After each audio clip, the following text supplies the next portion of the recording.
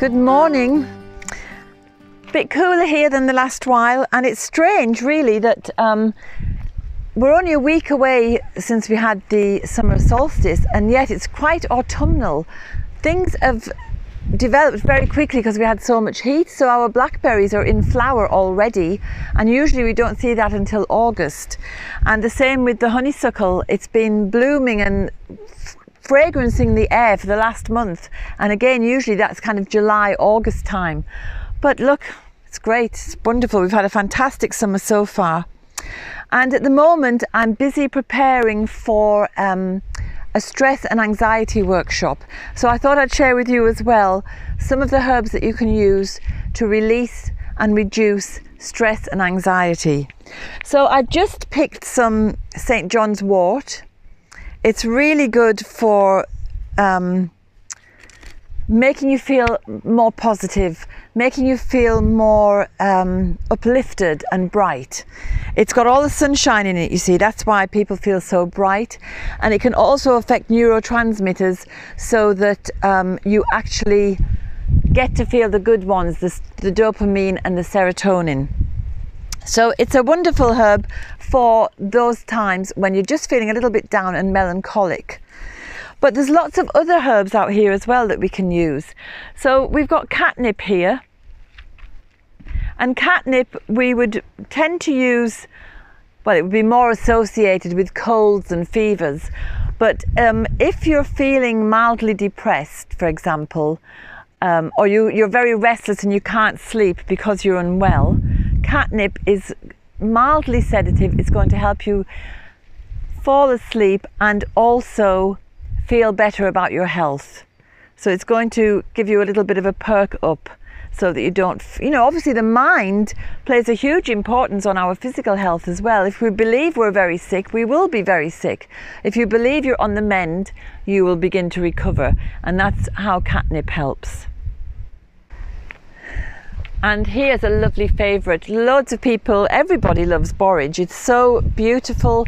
The bees love it. So when you have it in your garden, you know you're doing some good for the ecosystem as well.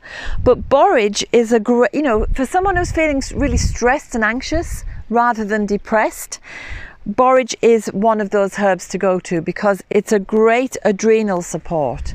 So if somebody's kind of feeling burned out and completely over their limit, they're completely overwhelmed with life, borage can really help them. So we're using the leaves and the flowers. And here, this is Vervain. This is one of the sacred herbs of the Druids. Again, it's an antispasmodic. It's going to help you relax and it's going to improve mood, but particularly it's going to help you to just relax and feel much calmer and more tranquil in yourself. And so over here we've got chamomile. I'll just move the hyssop. So the chamomile, everybody knows it's so wonderful for babies. It's going to help them, when you've got a restless, fretting baby, chamomile is going to help them to relax and get a good night's sleep, which means you get a good night's sleep, which means you don't get so stressed. For anxiety, for upset tummies because there's, the stress held, chamomile is something to go to. It's a wonderful plant, a wonderful healer in that respect. And so again, you see that our stress and anxiety can manifest in different ways. So if it manifests in an upset stomach, chamomile is going to be very helpful. It's also mildly bitter, so again, it's going to improve overall health because it's going to those bitter receptor sites, which are very, very beneficial. So we're using the flower when we're using chamomile, and the best time to pick it is when the flower is like this with the petals dropping to the back. And then something that has been used since time immemorial is lavender. So lavender is not only a relaxant and an antispasmodic and a sedative, it also lifts the spirits in a similar way to St. John's wort. It just makes you feel good. So we can use the plant, we can make a tincture or a tea. The tea is very nice actually. And also the essential oil, a little spray of essential oil in water over a pillow or dabbed onto the forehead. So as I was saying, that stress and anxiety can manifest in different ways physically. If you get a stress headache, lavender can be really helpful in reducing that tension in the skull and helping all the muscles of the skull to relax so that the headache dissipates. So lavender is something else to put into our arsenal, our toolbox, when we're trying to work to reduce stress and anxiety. So I think I better just take some of that, because I love to have it in tea, and I love it just as a dried flower to use around the house. Because obviously if this aroma is around the house all the time, it's going to keep a lid on increasing or escalating stress and anxiety. Oh, it's just lovely. So comforting and soothing. One of the best ways and the most simplest of ways to get the herbs into you when you're feeling a period of stress and anxiety is to just make a tea. You know, people use chamomile tea quite regularly. It's quite popular. You can do the same with lavender. You can do the same with catnip. You can do the same with St. John's wort or borage and the vervain as well. Any herb that you have that is relaxing and antispasmodic and mildly sedative, you can make a tea.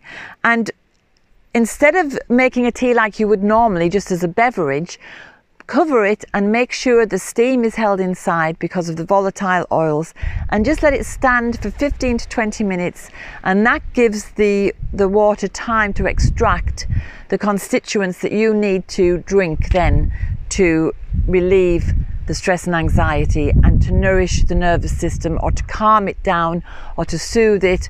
And that's the best and most simplest of ways. So give it a try.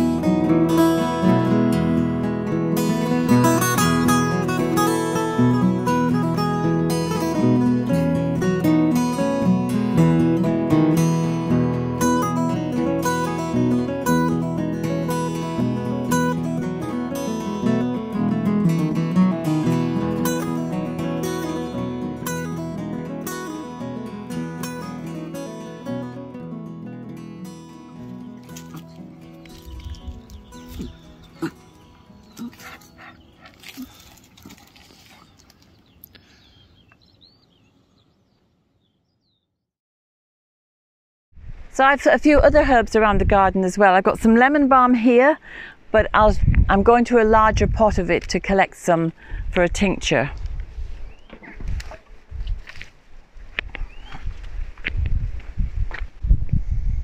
So here's a tub of lemon balm. I've got lemon balm in other places, but it's more visible for you here. So lemon balm is a lovely, lovely, soothing, calming. It's ruled by the moon, so it's under the element of water, so it's very much to do with your emotions. So if you have something going on in your life and your emotions are getting out of control, you know, and that's causing a lot of stress, lemon balm is very soothing. It's going to calm you down, and again, it's mildly sedative. So it's a beautiful, beautiful restorative herb. It's going to soothe the nerves as well. So wherever there's emotional upset, so if, for example, somebody is very ill and they're very stressed and worried about it, and or somebody looking after somebody, lemon balm is going to just relieve those emotional exaggerations that are no help to anybody. It's when your imagination has gone mad and you're thinking the worst, lemon balm will just bring you back into a sense of balance. Very soothing for the emotions. Then, if somebody was very stressed because of a physical pain, we can consider rosemary. So let's have a look over here.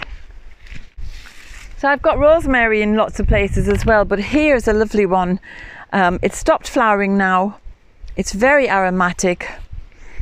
It's got so many valuable uses for people.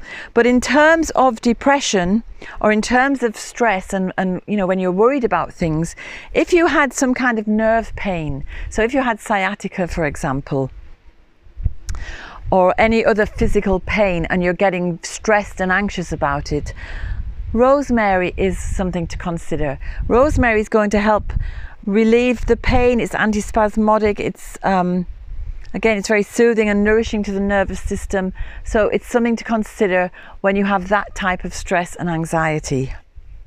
And don't forget, alongside using herbs as allies to deal with stress and anxiety, you can do things like working with your vagus nerve, you can do breathing, you can do meditation.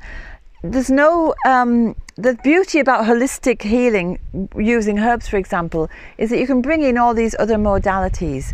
So you can do meditation, maybe do some exercise even, to look at what you're eating. Make sure you're eating foods with B vitamins or take a good B vitamin supplement. And then remember that you are in the driving seat. Ignore what outside authority figures are saying. Go into yourself and tell yourself that you're grounded and safe and that you can deal with anything, because you are your own authority. Nobody else can make you feel in any particular way. So if something external is causing you stress and anxiety, just go into yourself and realize that you are your own highest authority. And I think when you can do that and begin to feel a little bit more empowered or self-empowered, then you can also deal with stress and anxiety in a much stronger position. You're in a stronger position to deal with it.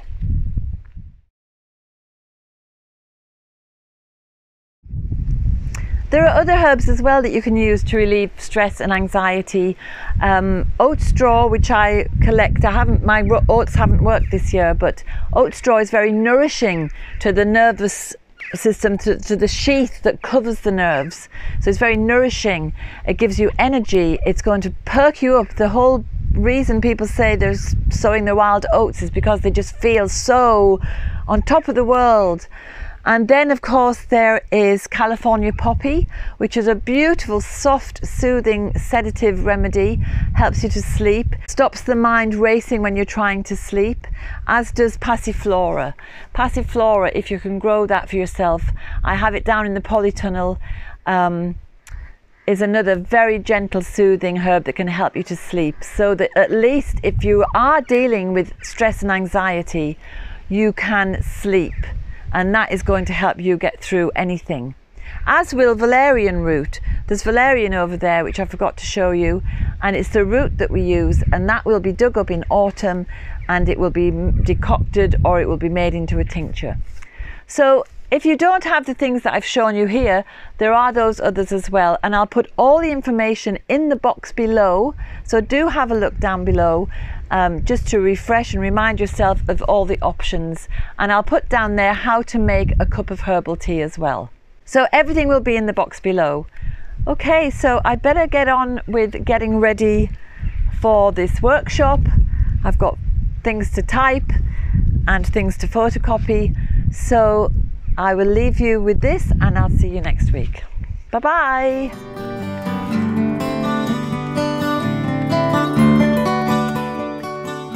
I hope you enjoyed today's film. If you did, subscribe and hit the bell for notifications.